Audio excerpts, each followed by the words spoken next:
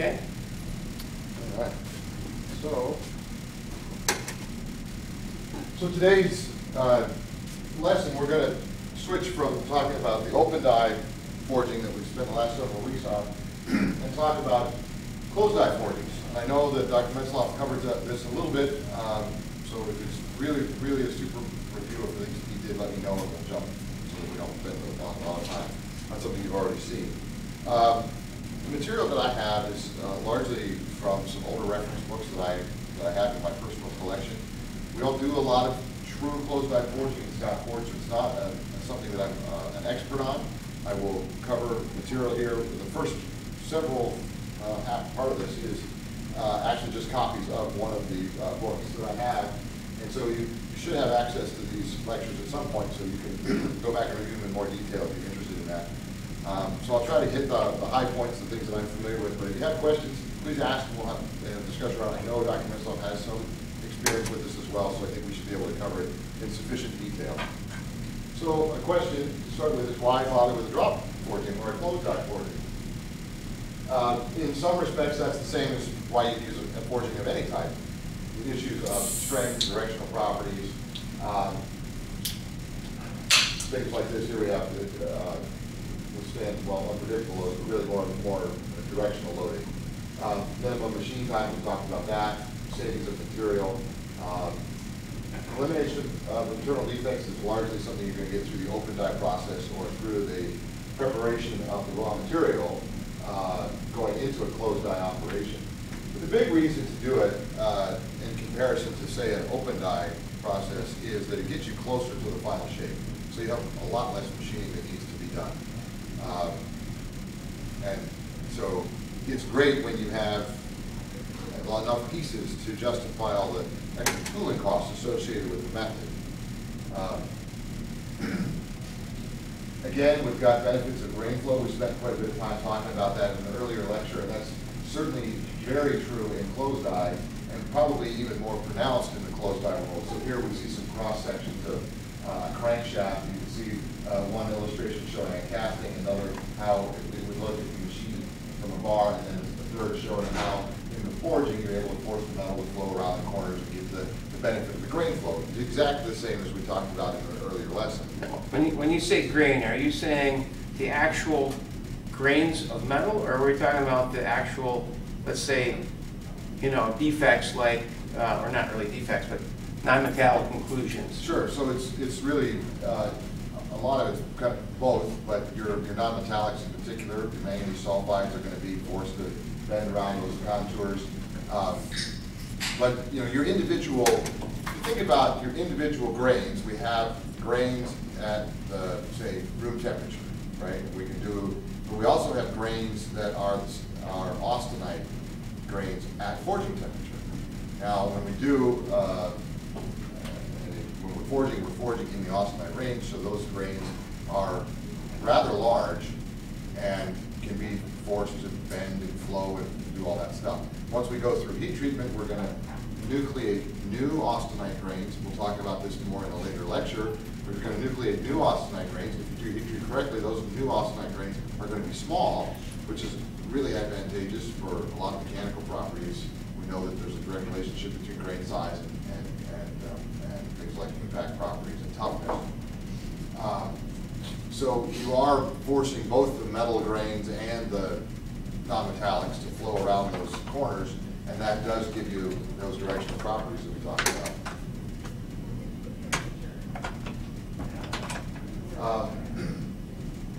We talked about already the minimum of machining, savings of material, the issue of closing up shrinkage cavities and other types of internal problems. Again, that's largely going to happen during the preparation of the stock, not as much during the forging of a closed die forging. So then materials, really any of the materials that we would use in an open die forging application could be also done with closed die work. Pretty much anything there. There's other materials that, say for example, Scott Forge doesn't work with, but that are still forged. So say for example things like jet engine blades, things like that, where you're dealing with nickel super alloys. Those are forged. There's a company actually here in Wisconsin that specializes that. They're not all that far away from us, Ladish, Cudahy. They're very well known in the industry for closed die forgings, a lot of them for aerospace applications. Some of their equipment, they're known for having what's called a counterblow hammer. So we'll see some regular hammers here later on, but in their particular situation, they have a machine where both the ram and the anvil are in motion, and they are in motion in opposite directions because they hit one another at a certain point. And so that's a kind of a unique setup. I'm sure there's more than one in the world, but there's not very many of them.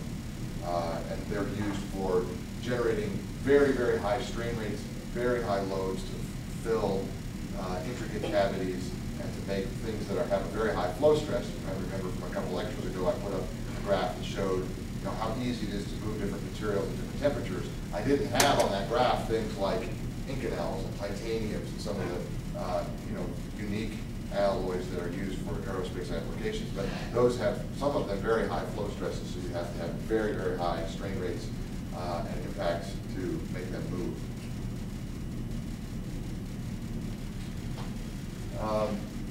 This is not maybe the best focus or best copy, but this is just giving some details of specific alloys that at the time of this writing, that this book was published, which is probably back around the mid-1950s, things that were commonly used in the closed die world. There's a lot more now because we've advanced our knowledge and understanding of metals and their applications. So this is really just just kind of scratching the surface. A bit about the equipment. So the drop hammer, so I'll just preface this by saying there are hammers and then there are also presses, and there's different types of both that are used to make closed die forgings. We have, let's see,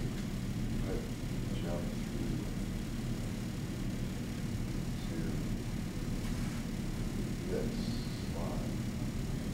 So right here, this is one type of hammer is called a board drop hammer or a gravity hammer. And so what you do in that circumstance is you have your ram, in this case here, is connected to a big wooden board, and there's a lifting mechanism that lifts it up and just releases it and just drops under the weight of gravity. Those kinds of tools are good for small forgings. You also have hammers where the hammer is accelerated down either by compressed air or by steam. Those hammers are quite large. I know down in the Chicago area there's a company that has one that has a 50,000 pound ram weight.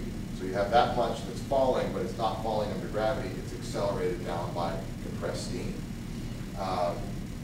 In the case of the hammers, the way that you have effect, that you transfer the energy from the falling or accelerated mass to the workpiece is through an anvil, which is shown here.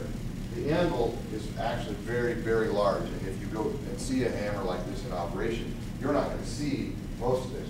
Most of this is below ground.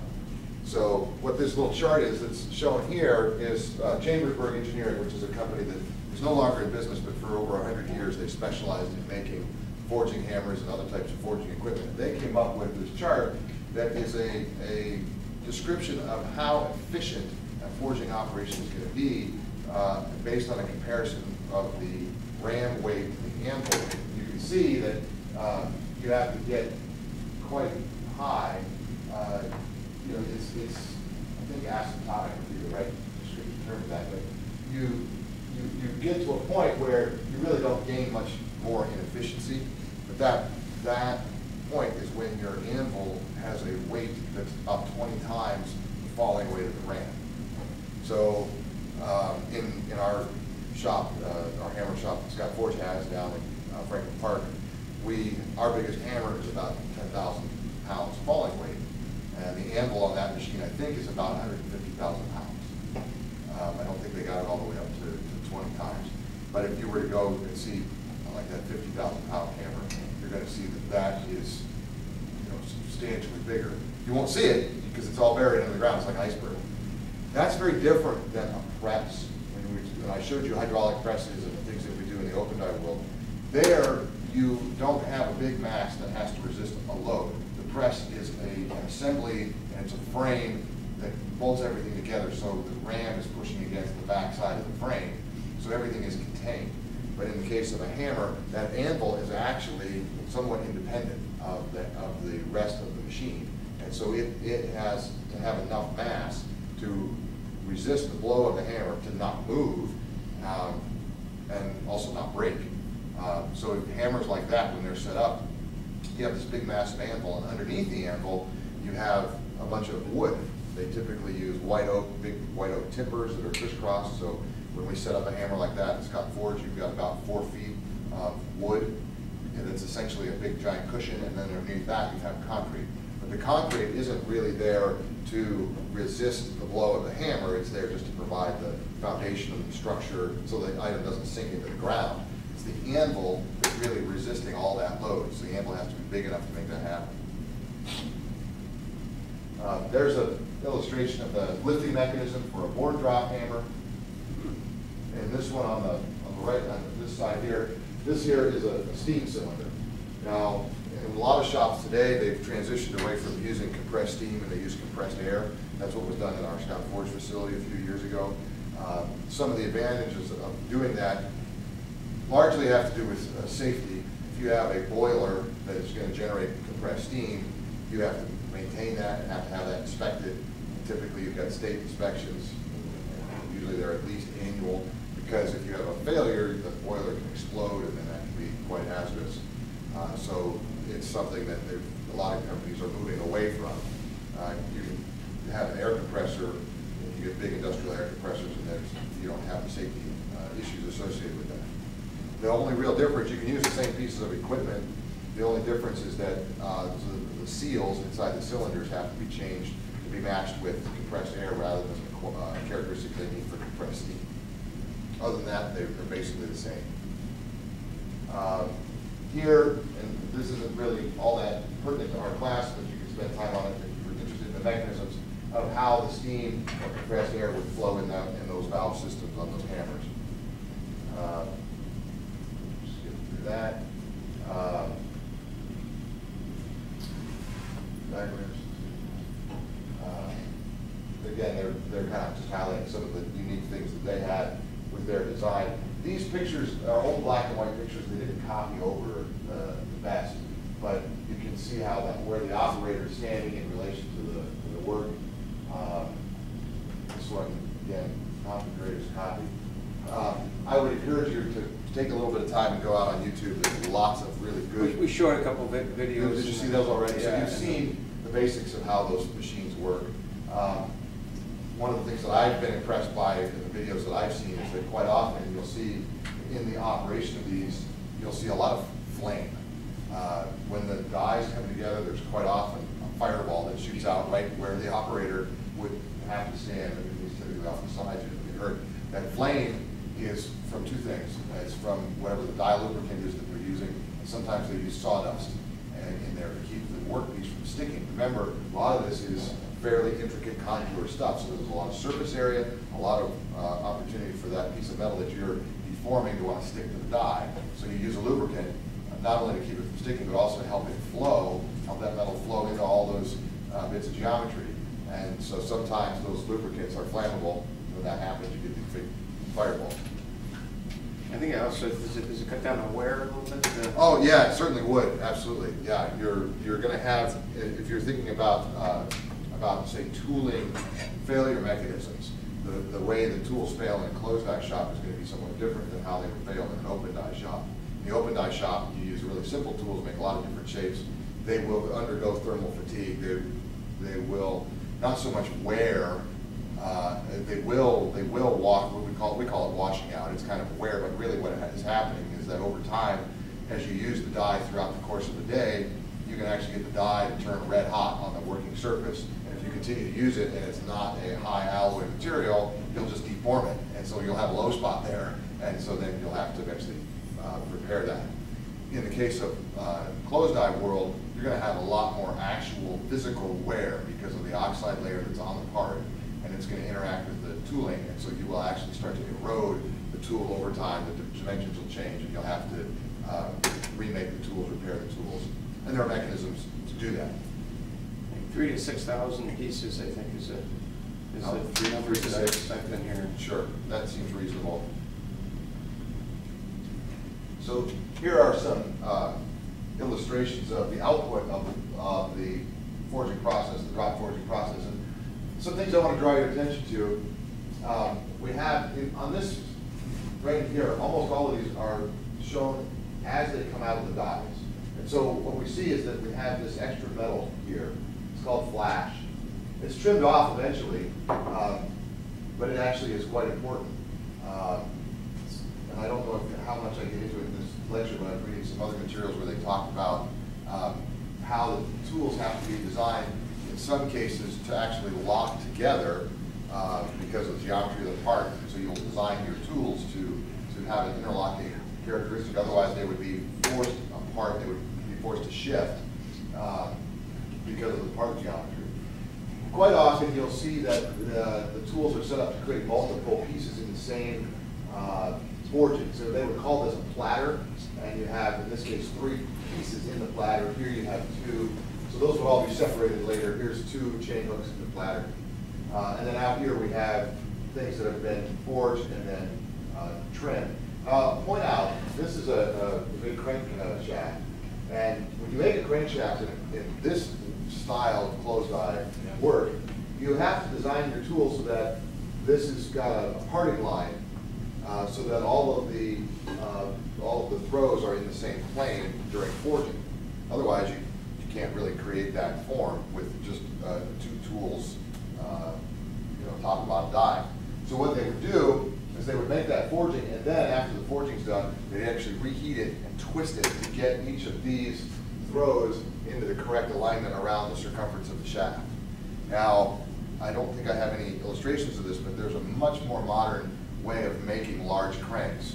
I know that the Elwood Forging Group has some of these pieces of equipment where instead of forging the whole crank all at once in one plane, you forge one segment of the crank in an upsetting press that upsets the metal into a die of a specific geometry to create that individual throw. And then you'll do multiples of these, so you maybe have a dozen or however many that you need to make.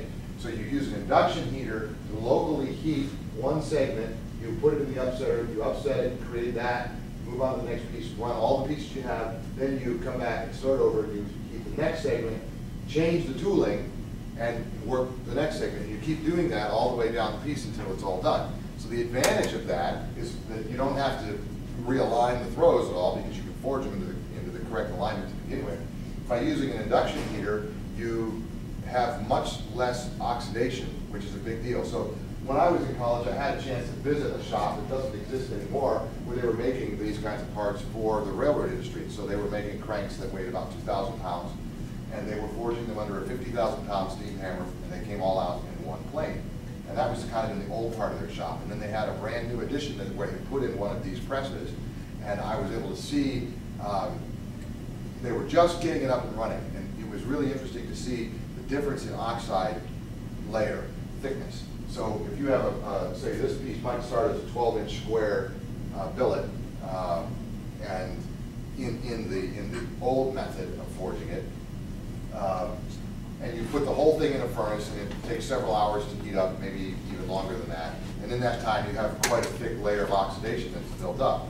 And then you go forge that, and a lot of that oxide ends up being pounded into the surface of the part. So then you have to spend additional time chipping or grinding to get that out before you go into machining operations.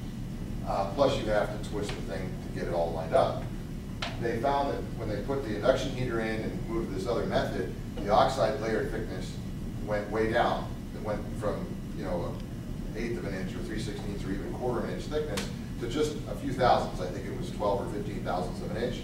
So not only did your oxide layer thickness go down, but you also had less losses of carbon from the surface, so you had less decarburization on the surface. So there were a lot of advantages, and the heating time went way down too. I don't know if anybody, since I know if anybody's used induction heating for casting, it's the same technique, you're just not going quite so hot, you're just heating for forging it. Induction's a very fast way to heat material. So you'll see that a lot of the closed die forging industry has moved to induction heating because it's fast, it's fairly clean, it's energy efficient, so it's got a lot of advantages. It's not used in the world of open die forgings because for induction to be really efficient, you have to take the coil and size it closely to the workpiece you want to heat. And after, in the case of a big open die forge, if you've heated something up, you change its shape dramatically, but if you need to reheat it, it's now some much different size and shape than it was originally. So you'd have to have sort of an innumerable number of coils, induction coils, to make that work. So it's just not practical in the open die world. But in the closed die world, where you're typically getting everything done in one heating cycle, induction's a great way to go. Any questions? So now we'll talk a little bit about the design of forgings. This particular forging, just some kind of a connecting device, but we can see that instead of being all in a single plane, this does have some sweeping curves to it. And it has two different diameter holes, and it has a bit of a taper to it from here down to here. So all that has to be accounted for when you design the tools. Here's another view of that same part. You can see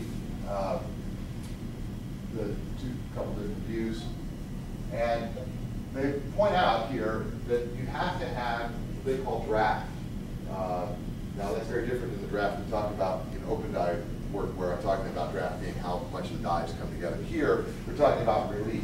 This is basically the same type of draft you have on a pattern in casting. You've got to be able to get it out of the mold, right? So the same is true here. This has to be able to come clear of the tools. If you made this with a perfectly straight side, it would be stuck in the tool. And it might come out after it cools off enough and shrinks and pulls away from the tooling, but that's not very efficient. So these are always designed with a certain amount of draft or relief here. And a lot of times, for the things they make, that surface may not even need to be machined afterwards. Maybe the critical dimensions are this hole and that hole, and the rest of it is not really all that critical, within some generous tolerances. So there's no other machining may be required. So here they're showing where the parting line or the flash line would be, and they're showing how they've changed the design a little bit to make it easier to manufacture. So not that we would get into that a lot in this class, but as engineers and as designers, it's sometimes necessary to tweak the design of a component to make it easier or cheaper to make. They're also showing the change in cross-section here because in this case it's going to help the tooling last longer. So again, some of these design differences are something that you'd have to work out. Say the tooling manufacturer, the forging manufacturer would have to work that out with the end user and make sure that any of these changes are still going to result in a part that has adequate performance. But you work through all of that to get something that's going to work for both the manufacturer and the end user. So on that right-hand side there, coming next to the class here, why do you think that one on the top would wear more at the edges than the one on the bottom? Think about how the metal flows.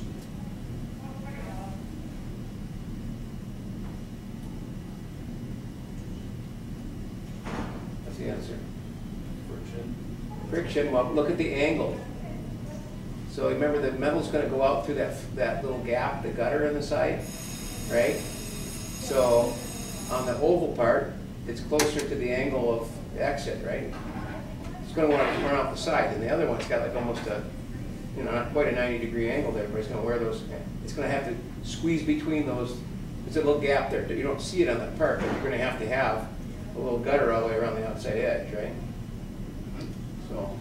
Yeah. Also, when you have this kind of this is a fairly sharp corner here, and you have this big radius. Yeah, it's hard to here, fill. Very difficult. Yeah, you're going to need more pressure to push it into that corner then. That's not to say that it would be impossible to make. You could probably make it, but you're going to need bigger equipment. You're going to need different die materials, so things are going to be more costly. Yeah, retool, actually machine the tool more often or something. Absolutely. Yeah. Questions before we move on? Yeah. Surface area to volume ratio thing for the circle compared to the square? Are you talking about like for a casting, like modulus or something? No, I'm talking like, so if you have less surface area on the circle, you have less friction? Is that what you're saying? No, it's just the shape is easier to Yeah. fill in. Okay. Think about taking a piece of putty and trying to fill it into a very sharp corner Okay. versus just filling it into a nice curved. So the example, cavity. like if you took Play-Doh and you took a coffee mug, and you also took Play-Doh and you took a soup bowl, and you press the Play-Doh into both, the bottom of both, it's going to be not impossible, but certainly harder to get the bottom of the coffee mug that has kind of a sharp corner. The bowl is a nice smooth curve, right? That's what the same concept is here. Any other questions? Okay. It's kind of acting like a fluid, like hydraulics, but like a really, not very liquid hydraulics. Right, but it is, you're forcing a solid to undergo flow, right? You're applying that much load, so it is, it's very similar to think about, if you're thinking about how much water pressure it takes to go through a large pipe versus a small pipe. It's not a bad analogy here, similar concept. And so here they show kind of the final design for the tooling. Now we'll talk about the process. So here, how do we, I guess the real question is, we know what we want to make, how do we figure out how to get there from some start, right? Now that particular part's not a terribly complex shape, but we have at work at Scott Forge, we have made some very complex shapes. And I've seen the finished parts, and I've seen the finished part, and I know generally how it's made, having witnessed the process, but somebody had to figure out how to implement that, how to make that work, and that takes a lot of skill and talent.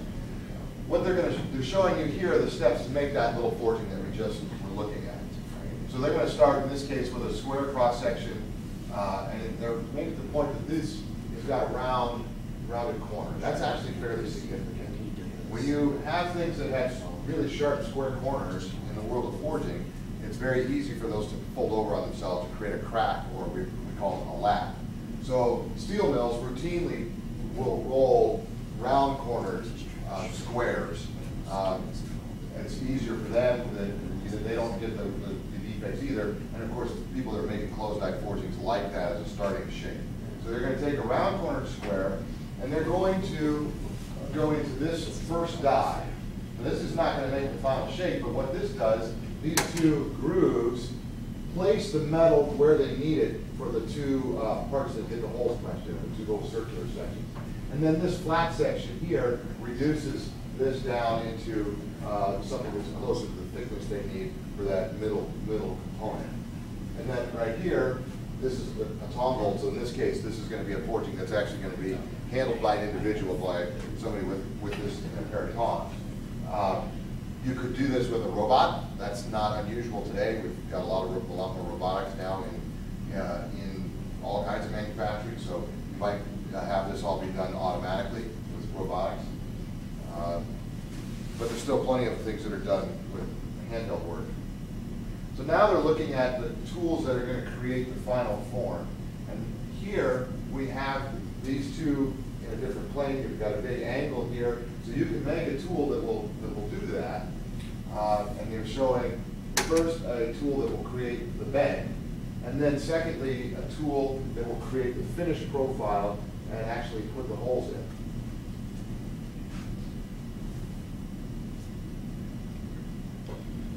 Now, you can build all those different functions into one chunk of steel, and that's what they've done here. So the first stage would be to form your little square bar into this.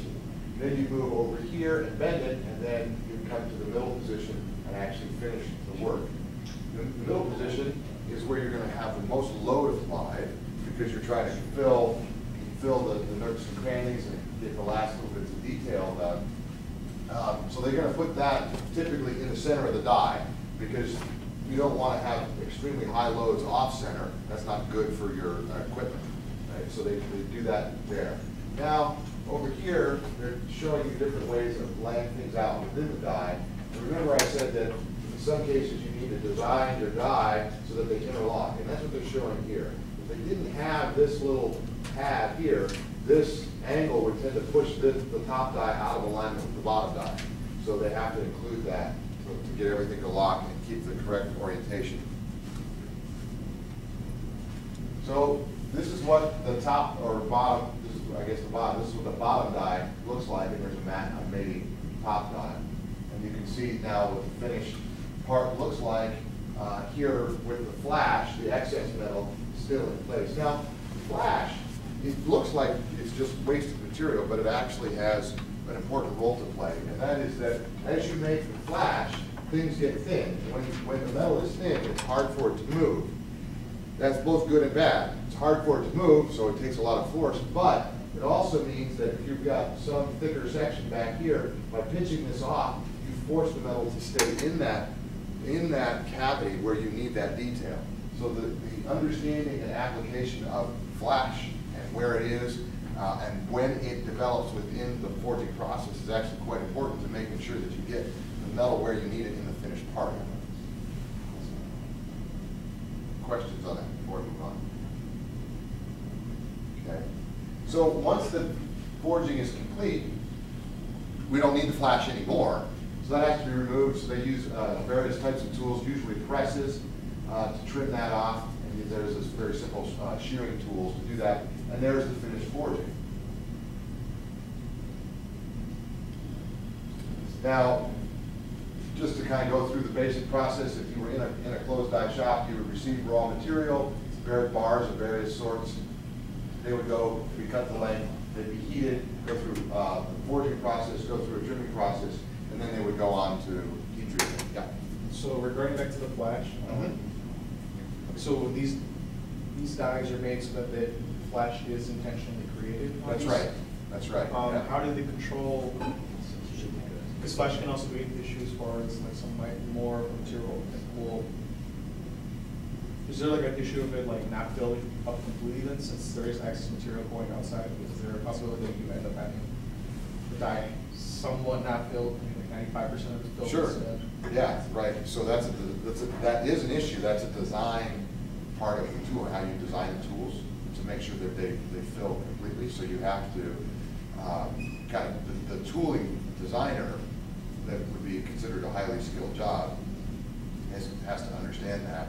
Today, we would use computer models to validate that before we would actually make the tools.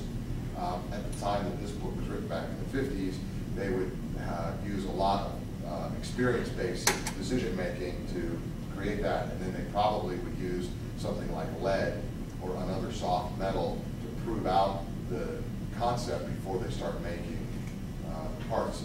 The other thing that they would do is they would make a few parts, and then they would actually take the parts to a saw and then split them and then etch them, do what's called a macro etch, so that they can see the flow lines, but they'd also be able to see, certainly if there's areas that don't fill, those would be fairly easy to pick out even without doing the etch.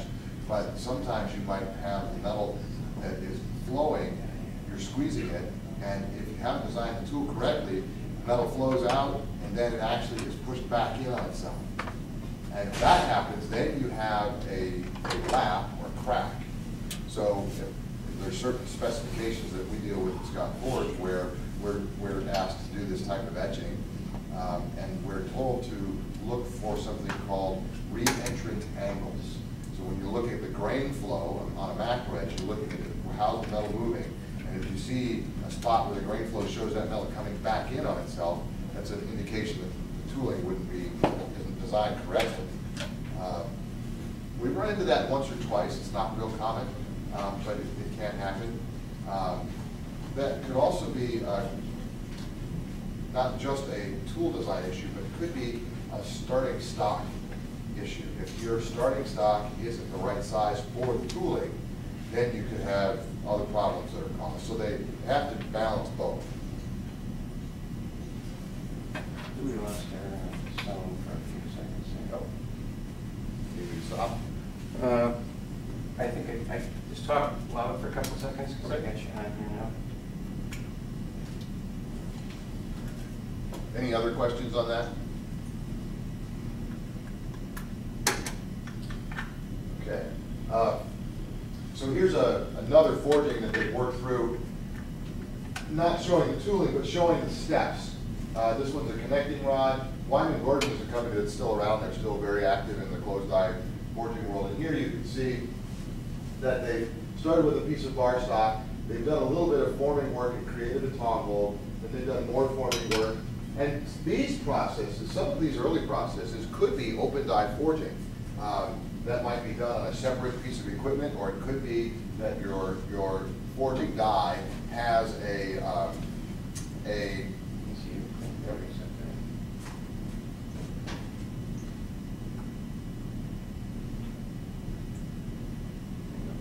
This went off. It could be that you build that capacity right into the forging die itself, so that you don't have to have multiple machines. Once they get the metal kind of placed generally where it needs to be, then they can go into the tools. You can see you've got more, a first, what they call semi-finished, and then here's the finished shape with all the detail in it. And this one, I don't know if you can read it, but this is an 84-pound forging. So that's a fairly good size, but certainly they make closed die forgings that are much larger than that. Here we can actually see some of the tooling that's used and the various positions within the tool for the different operations that they're going to perform. If you watch very many videos of this, you'll see that in forgings like this, they are showing this with a handheld pair of tongs, and if you've ever picked up anything heavy, it's easy when it's close to you, but when you get it out in front of you, it becomes much more difficult. So if you had something like, if this was, say, 84 pounds finished, it might be 90 pounds, maybe 95 pounds as a raw material. So that's out on the end of this maybe 3 or 4 foot pair of tongs that somebody's got to hang on to. That is not easy to do. But what you'll notice is that as the hammer comes down and hits the work, a lot of times the work tends to bounce. And so the blacksmith who's operating that will actually take advantage of that bouncing effect to flip the piece of material from one die position to the next die position, so he doesn't have to actually muscle the whole thing up from each place. And then here's the last bit showing the trimming. And then we've got some information about tolerances. I'm going to kind of skip through that. A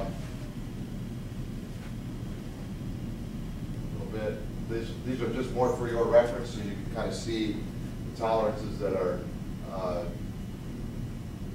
used.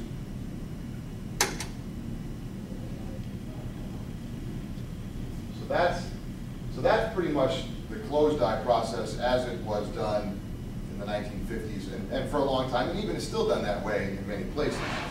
But I mentioned that we use computers to simulate things, and we certainly do that at Scott Forge when we do closed die or semi-closed die type processes. So simulating is used because it lets us do all the work on the computer before we actually invest money in metal and in machining to make tools. We can also figure out where it's possible to get closer tolerances. So we found that in the last probably 10 years, we've really begun to rely heavily on the simulation tools. Here's an example of something that we've made. This is a dome-shaped part with a, it's concave here, and some kind of flanges with a hole. So this is something that would be brought to us or to us by a customer, and they would say, this is what we want the finished part to look like. Well, we might not be able to make it look exactly like that, but we would go through a development process. So these are some handwritten notes that's, in fact, you guys remember Mike Dominus was here last week. Mike has done a lot of this kind of work. So these may be his notes, I'm not sure. But he would come up with, or one of the other guys would come up with a plan on paper. Then they would take that and put it into the simulation tools and see how close they got. And then we can come up with something that we can actually manufacture. So we're getting pretty close now. So in something like this, for us to make this, we would have an outside wing shaped tool. That wing would have a here to help us form this negative space. And we would have a punch that would have this profile so that we could, and we would have to figure out what shape the metal needs to be going into the tool. It's probably going to be a fairly simple shape, like a disc of some size. We make that disc, put the disc up here, and then put the punch on top of the disc and force the disc to come down. But because you've got metal that's being acted on by this region, that metal's got to go somewhere, so it's probably going to go up in this direction. So you have to calculate and figure out exactly what we call preform needs to be, so that all the metal ends up in the right places when you're done, and you have the minimal amount of flash. In our case, because it's not really a true closed die forging, you might not need the flash in the same way that I mentioned before, where you're using the flash to help lock the metal in place and keep it inside the tool. In our case, it's rare that we're doing that, so we are relying on some other things. So here's the cross-section of the simulation. Here's blue is one tool, and we have another tool out here, and then a third tool, the punch, up on the top. And you can see here, right away, that you've got, this would be forged as a disc, so you have the lower corner of the disc is immediately being acted on by this blue section of the tool. So that metal, again, it has to go somewhere. Do you take the scale off of these at all before you put them in the dies? Yeah, quite often you would. So you probably make that disc and then reheat it before you put it in these tools. When you bring it back to the press, you probably put it on edge and roll it a little bit. You're talking about the actual forging, right? Yeah. So you take this disc, you bring it to the press, you put it on edge, and you roll it and hit it a little bit, going around the circumference to get the scale to pop off. Then you bring the tools to the press, put this in, and it's got, it's going to have some oxidation because you're not working in a vacuum. So even though you knock off the bulk of it, you'll get some. But you're trying to just have a minimal amount. The other thing that we would often do is you say get this in and you deform it part way, but this tool here doesn't get the ring. So you can lift the hole once you get it kind of in a certain amount. You can pick the whole assembly up and then use compressed air to blow out any oxidation that's, say, on this lower die, so that you don't have that contaminating your workpiece. We have problems with it again. There's a button on top of that might as well. It's kind of a cheapo unit, so. Okay. Let's see, hold on one second.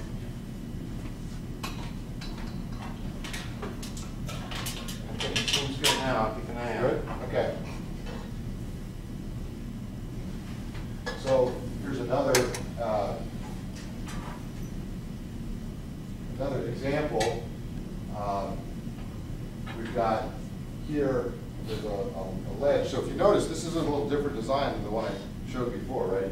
Here we have something that's a little smaller. We're trying to push it into a tool. If we did that, we might be able to get this part, but with metal going backwards, we might have a lap created, a crack in this area where the metal might be folded in on top of itself. So that's something you can see with the tools, the simulations, before you ever invest time and energy into creating real tools. So then they came up with this design. So now you have more of a ledge here. So you're going to have more of a bending action, just pushing this metal down. And because we are not doing a true closed die type setup, we have a situation where the tools on our presses, the upper die on all of our presses is able to rotate 360 degrees. So instead of having this be completely covered by one giant die, we have this tool, which has the punch and then the top die, which is narrow. We can leave most of the metal exposed and work our way around with multiple blows, pushing the metal in and making it fill in those corners. That's one of the ways that we're able to make that happen without having to rely on the flash concept of forcing metal to fill. If we had to cover this all at once and do that all at one time, the amount of force required would go way up. With this technique, you can have the metal can flow in a couple of different areas, and you can just keep working it until you get it put in with the spot where you need it. That means you can do much bigger forgings with much smaller presses, or hammers if you're going to do it under hammers than you would otherwise think would be necessary. And then for this particular part, there's a hole that goes all the way through here, so they show the tool that's used at the end to punch that hole all the way through. So that's all the simulation. Now here it is in real life. So there's a big disc of material, a tool on the floor, and we've talked a little bit about oxidation. I just want to point out, this is a pile of oxide. This is a typical thing to see. We get that kind of thing several times a day in our shop. They go around with a small little skid steer and they clean that up. So oxides are a big deal for us. We don't want them pressed into our work any more than the closed die guys would. So we work hard to keep that stuff off of finished forgings. So there's your disc, and there's the disc sitting on the tool and the punch in place. And now that punch has been pushed part way down. You've got the outside ring tool, and there's an inside tool here that we showed in the cross-section view earlier. You can see the top die. The top die is being rotated as they push this down. So as they're pushing down, some metal is bending and some metal is flowing up into this area here. Oops, went too fast. There's that. Now they've got the punch pretty much all the way in. You can see there's just a little bit of metal that's sticking up above the edge of the tool. The tool in this case becomes the stop or the registration point for this other die. So you just push down until you hit the tool. The tool is cold, it's not going to deform.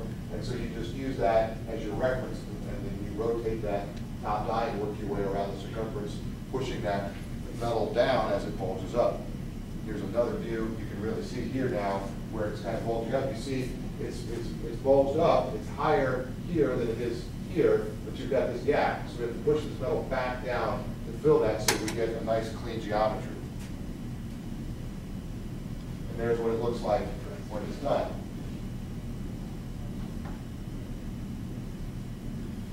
And there's the tool, there's the forging now after the hole has been punched. You can see it. This is what it looks like when it's cold. How did you get that? It looks like that was a separate piece. It was stuck in the part right there. Last slide. The previous slide? Yeah. Here, right? So, how do you get it out of there? so the way you would get that out is you would take this out and you would stand it up on edge and you would forge the edge just a little bit. And that would cause this whole thing to flex a little bit and pop that tool right out. Really? Yep. Yep. And then once that punch is out, then that punch, if you remember, had a little flat spot on it, which served as a registration point for the actual punch they would use to drive through to create that through hole. What would that be used for? That could be some type of a large nozzle or a huge like pipe reducer, something like that. I don't know that that was the application. I'm just kind of speculating. Unfortunately, a lot of times I don't know all the uses for the things that we make. Sometimes I do, and it's a lot of fun when I get to know that, but there's probably more often than not, the customer just says, here's the shape. We might know the industry that they're in, or we might not. And we feel fortunate when we get that extra piece of information. Here's another view of the same thing. You can see what it looks like on the bottom. So the simulation process worked really well in helping us design the tools and coming up with determining which press we need to use to make that part, because you can simulate the loads. And so we found the simulation tools to be very, very helpful. So here's an example of another forging, this one being something that we would do under a hammer.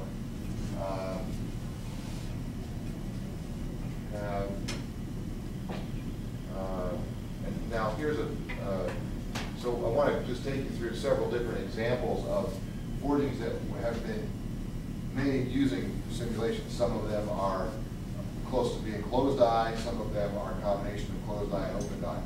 This particular one, you're seeing a cross-section view of this big funnel-shaped piece. And this is made out of precipitation hardening stainless steel. This is 17.4. And this, I showed pictures of these actually in an earlier lesson. These are spools that take up the cable on an aircraft carrier that are used to catch the planes when they land. So this is not, I mean, this is not a very thick cross-section relative to this diameter. It's 6 feet in diameter. So this is one that's made by making a disc and then forging the disc into some special tools to bend it into this funnel shape.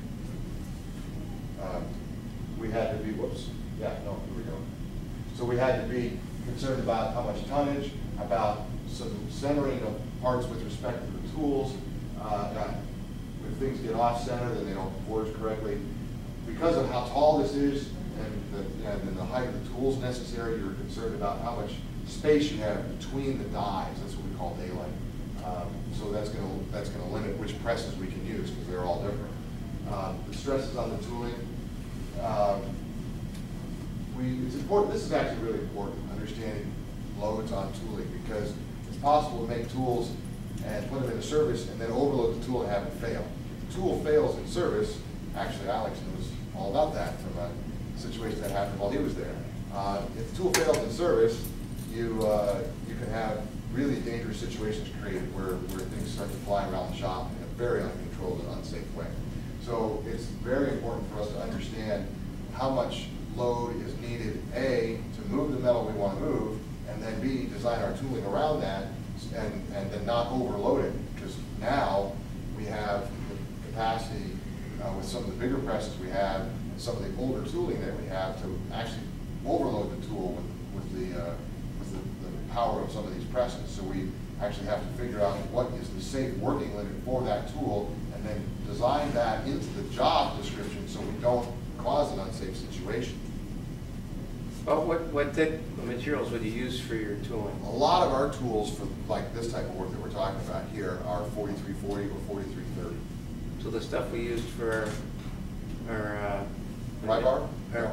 Pry-bar was 4130. 4130. Yeah, so we're looking for things that have higher hardenability than 4130 because we're dealing in much bigger sections. So we want some through hardening type characteristics.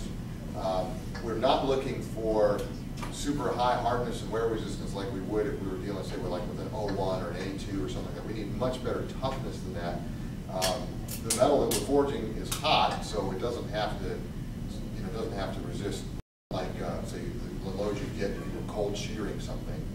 But we need it to be able to withstand a lot of when you're pressing something in, then there's a big hoop stress on a lot of these things because they're rigged. So you've got to have a lot of fairly high tensile and high toughness. So the 4330 in particular is a really good combination. It's fairly low in carbon, but still high hardenability. We use that grade a lot for a tooling grade. So here's a picture of those in the as-forged condition. I kind of wish we had some of them kind of tipped over on the side so you can see the interior. I don't know that I had any of those. And here's what they look like flipped upside down and machined.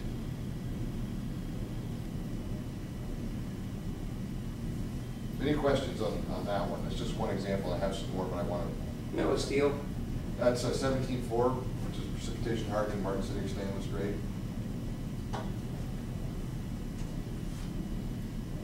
So I'll bring in another example if there's no questions on that one. So this one, you can see here we have a long skinny forging with a blind ID. Again, something that's this one's about 5.5 feet long. So how are we going to make that? Right? We can make. It's not too hard to make this as a hollow forging that is hollow all the way out to the end. That's actually really easy to do.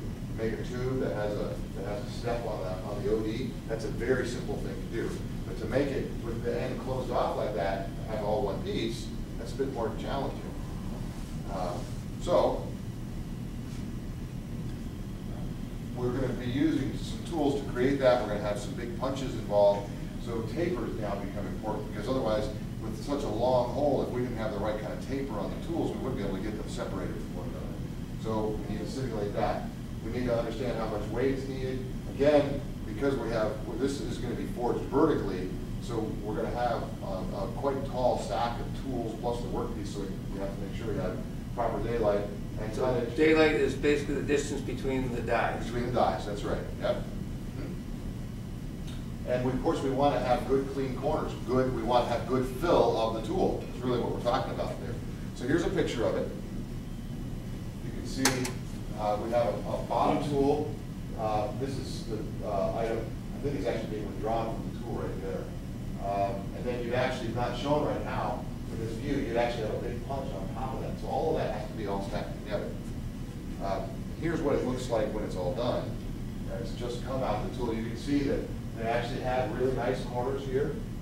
There's going to be machining on this, but you know, we don't have great big radiuses. We've got fairly crisp corners. You can see the hole, of course you can't see it going all the way through, but it does go all the way in. And what we did with this one, this is actually a process that we would call back extrusion. So you'd start with a blank or a form that's quite a bit shorter than this, but you're going to put a big hole in it. So you have to displace the metal from the hole and make it go down the length of this. So what you would actually do is, let me go back here to this view here. So you can have the starting piece is probably only sticking up above the tool about that far. When you drive the punch in, the punch is going down, the metal's supported by the bottom die, so the metal is actually being forced to flow backwards up around the tool, up around the punch, and of course it squirts out the top here to some degree. And in this case, it looks like they went back and did some kind of a refining step that's not shown in my series of pictures. That's how your pop can was made. Kind of. Yeah. Yeah. Except that cold. Yep. Or I don't know. They may actually be warm. No, pop cans, no, they're cold. Yeah, so essentially you have a punch, but the distance between the punch and the die is really, really small, so when it comes up the sides, it just goes up, back up in that little thin space there. I This is think just in the case of a pop can, it's actually all stretching rather than backwards flow. Yeah, I think that would be, I could be wrong. I have to look it up. I got some videos on Yeah. it. Well, you might be right. I don't know for sure. I know that there is a way to do one over the other. Right, you could do it the other way too. But this, in the case, you guys may have been maybe familiar with extrusions in general. That's another fine way to make, especially intricate shapes that need to be long. You can take a block of metal, put it in a container. There's an opening on one end and a big pusher rod on the other end, and you just push it, and the metal squeezes out like cookie dough through a little cookie press. You can make whatever shape you want. That's kind of this similar kind of concept, except that here the metal's actually flowing backwards around the tool instead of flowing out the front of the tool. So we have another example here. This one's this is actually aluminum forging. So that cross section. So aluminum is, I think I mentioned this once before, is a bit unique in that to stress relieve it, it has to be deformed cold. It's completely opposite of the world of steel, where if you deform something cold, you add all kinds of stress. But aluminum is different. But when you have to deform it cold, even though it's aluminum and fairly soft, it still can require quite high tonnages. So we use our simulation tools to figure out how to do that and how much tonnage is needed. So in the world of aluminum, we typically need between 1% and 5% of cold work throughout the whole part. So in this particular shape, we have to create tooling that will allow us to do that. And Is that to nucleate, recrystallize more easily, or what's the idea there? I don't honestly know the mechanism behind it. I don't work with aluminum personally, so I know of it. I think it's strange because I'm so familiar with steel. Yeah. But I know it's something we do a lot. It's a very common thing to have done on the aluminum forgings that we make. And here's again a cross section of the tool showing the workpiece. So it's not, in this case, it's not a complicated shape by any means. It's just that what we're trying to accomplish is going to require a lot of force. So the tooling design, understanding which press we need, is important. So here we have different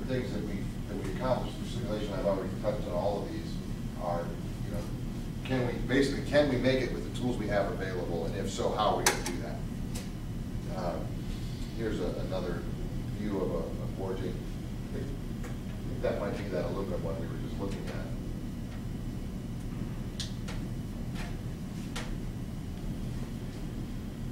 So aluminum is, I think, a little bit disappointing because it doesn't glow while you're working it, unless you're melting it. I happen to really like the fact that iron-based materials glow. And so I can tell when it's hot. With aluminum, because that doesn't happen, you actually have to continually check the temperature with a contact probe as you're working it, because you can easily overheat it and not realize it because there's no visual cues that that's happening. Here's a cross-section of another shape. This is a little kind of similar to the one that we were looking at before. And again, we've got some tooling. Here you can see this one is using just a straight disc, pushing a punch into it, and we're going to have metal flowing up around the punch. So kind of mostly a vacuum extrusion type of a job, but in this particular case, the metal isn't going to flow out and be uncontained. This one is going to be completely contained in the tool. So in this example, it's actually very similar to the closed die stuff that we started the lecture with. We don't typically consider them closed die because the tools are loose tools. They're not fixed to the hammer, fixed to the press. But they still have the same challenges of having to get metal to fill all the corners and all the different force requirements that go along with that. So here's what that looked like when we were all done. And we did that under one of our hammers in Franklin Park. So in this case, they do try to figure out how many blows would be required, and they got really close. The simulation was within 2 blows to get complete fill and good sharp corners. Now, that becomes actually really important when you're dealing with those really intricate dies that we were looking at earlier. The number of blows needed to make the part is really directly related to the wear and tear on the equipment, on the dies, on the hammer itself. So if you can figure out a way to make it with fewer blows, you're going to be more efficient, you're going to have longer tool life and longer hammer life. I have another example. This one's not a hammer forging, this was a press forging. But you can see the geometry of this is kind of odd. We've got this cylindrical profile with a square section with the square is set at an angle. That's not something you'd be able to really forge as an open die type forging, as a freehand forging, especially since you've got these interesting radiuses here. That would be extremely difficult to forge any other way than with specialized tools. And you can see in this view that it's not square corners all the way around. It's got a big radius on the back side here. So again, we use the simulating tools to figure out how we're going to get a good fill in the corners and the stresses on the tools. And also in this case, we had the issue of tool misalignment because you had that tapered surface, much like in the example I gave earlier. So here was our solution to that. Rather than having a top and bottom tool that interlock with one another, our solution was to create a ring tool that captured both of them at the same time. It gave the same end result, and you can see here how we started with a cylinder, we put it in the tool, and the metal was forced to flow this direction and this direction. And in this case, we did have some flash, and that was built into the design of this tool. And here's what it looked like after it was done coming out of the tool. You can see the flash, and of course then that was removed. In our case, that's removed with a cutting torch rather than with a dedicated press type trimming die. That's what it looks like when it's all trimmed up. So, in summary, we can make complicated shapes as near-net forgings. We can use simulating tools to keep the labor and the development costs down. Just as in open die work, closed die work is going to have good mechanical properties that are directional because of the grain flow. We've got the benefits of less machining since we're in a near-net shape condition. And we can collaborate. I'm not sure what that was supposed to mean. Collaborative work. I'm not sure why that last point is in there. Let's see, we've got 1 or 2 more things. Here's these are, I think, just interesting because it's a rocket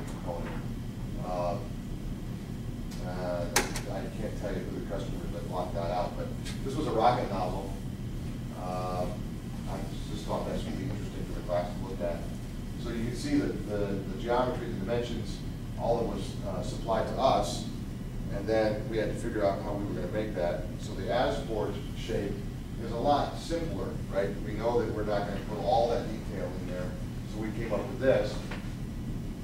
And then again, we simulated it, created some tools to figure out how we would make that. So, I believe that is, in fact, the last slide. Are there any questions on closed die work and the use of simulating tools? Yeah. Is there a good way to determine how hard you want the dies to be? Or like what mechanical properties they should have? Yeah, there is. Part of that calculation is going to be understanding the flow characteristics of the metal that you're going to be working, right? So different materials at different temperatures can behave in different ways, so you have to have that as a starting point. And then you're going to need to know how much, once you know that, and then you know the shape of that you're trying to make, you can use the simulating tool to calculate the load that's going to be required to make that happen. And then that's going to give you a baseline for designing the tool, because of course you need your tool to be able to withstand that load and not crumble or fail in some way. So that's how you would do that. There's, I think, once you do quite a bit of that, you're probably going to become pretty comfortable saying, I need my tools to be, say, 363 Fresnel, or between 300 and 400 Fresnel, or whatever is the necessary range. Typically, you're not going to go with a single hardness number. You're going to have some range in your design that'll be effective.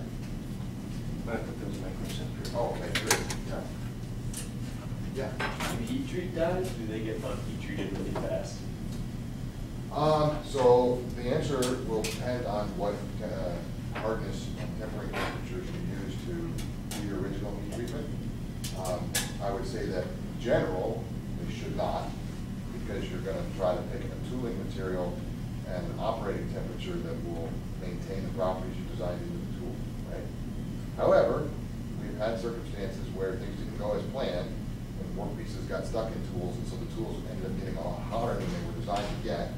And then you have to go and simulate the tools again and decide if the change in properties is such that they have to be remanufactured.